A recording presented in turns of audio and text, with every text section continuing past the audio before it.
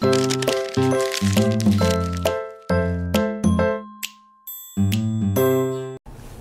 everyone, this is Sam from Booredatwork.com, and today we're looking at the LG G2 and G3. I'm going to walk you through both of these devices in order for you to make an informed decision on exactly why to upgrade from a G2 to a G3, especially given the fact that it's November and Black Friday is just around the corner.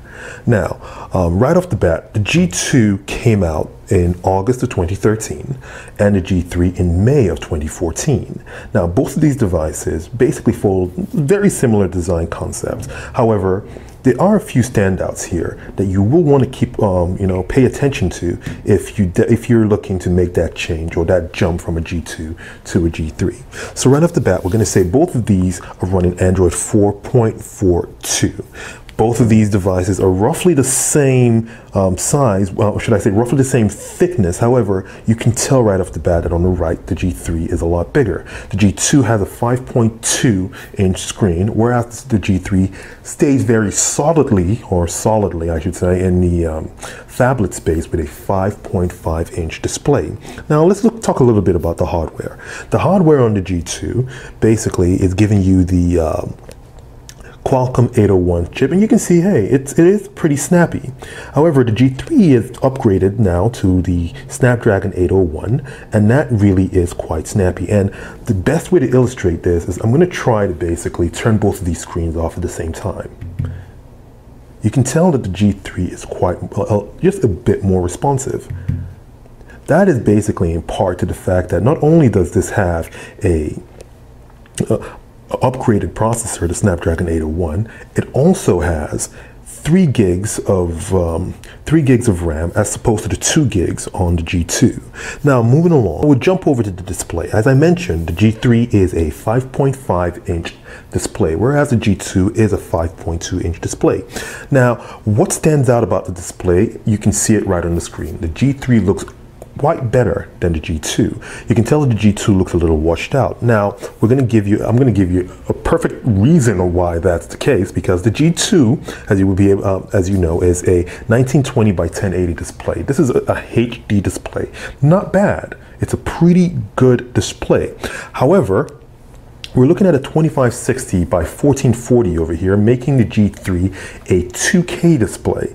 Now, you're packing a lot more pixels per inch at about 538 pixels as opposed to about 420 on the G2. So there's about, we're packing 100 more pixels per inch on the G3. So that's definitely something that stands out, and that basically shows that you can see right here on the screen, you can tell that it's washed out between the water and the sky on the G2, whereas on the G3 you can clearly define the difference between the sky and the water. I don't know if that translates over in the video, but that is actually quite, it delivers a more vibrant feel for the G3.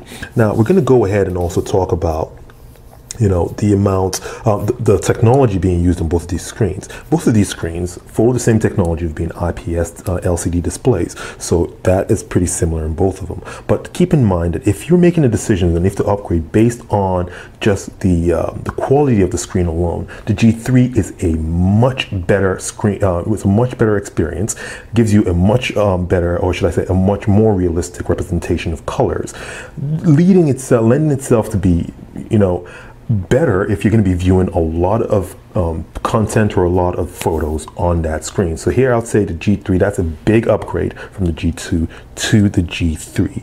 Now, let's keep going around the hardware. The camera is also a point where both of these devices really differ. They both have 13 megapixel cameras given, but we'll flip this around right now. You can tell the G2 has just a single flash, whereas we're talking about a dual flash system on the G3.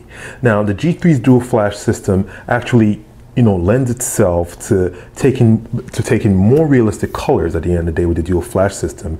And also, because the G3 has a laser focus on it, you're now basically increasing, or should I say reducing, the amount of time that it's going to take for you to get that autofocus to snap that picture. And with the dual flash, you're snapping a much clearer picture, especially in low light settings. Now the G2 has a 13 megapixel camera, also has OIS, which the G3 has, but it doesn't have autofocus as fast as the G3, nor does it basically have the ability to do 4K video, if I have that right. Now this would do a 1080p, the G2 would do a 1080p, whereas the G3 will take and output 4K. So that's another big difference between both of these devices. You can tell that the device in the G3, I should say, is basically a significant upgrade when it comes to the camera than the G2. The G2's camera was good, but the G3 takes it to the next level, making it a great camera to use, especially in low light settings. And you get truer colors, 4K, content generation, so you can record in 4K and output at 4K. So that's actually pretty amazing from the G3. Now, other things to note about both of these devices is the fact that the G2, as I'll show you here, does not have a removable battery, which was something a lot of people complained about when the G2 originally came out. Now the G3 has gone ahead and addressed this issue by basically making the case, the back cover, removable. Now both devices have quite the same size on batteries, being 300 or 3000 milliamp hours on both of this device. So that's basically something that stays the same. You're not getting a higher battery size, but you are getting an optimized experience. Now, as you can see, basically both of these devices are pretty fluid, right? Oh, sorry, just move that away. These are pretty fluid, but the UI has changed quite a bit. Now, the biggest thing you'll notice about the UIs here on both of these devices is that here you have a menu on the bottom right. Although you have touch buttons on there, the bottom right button on the touch button gives you menu, whereas here it basically opens up your prior applications. So it gives you a list of the open apps. I can clear from there and we can go back. Now, all in all, these two devices are pretty amazing devices. However, you would basically note that from just the specs alone, that the G3 is a marked upgrade from the G2. Hey, Black Friday is around the corner, like I mentioned. If you're going to plunk down your hard-earned dollars to get an LG phone and you're looking to make an upgrade, the G3 is definitely an upgrade that you should be considering. All in all, hey, this is the LG G2 and the LG G3, two amazing phones from two different eras of LG. And I'm Sam from Booredatwork.com. Enjoy your entertainment.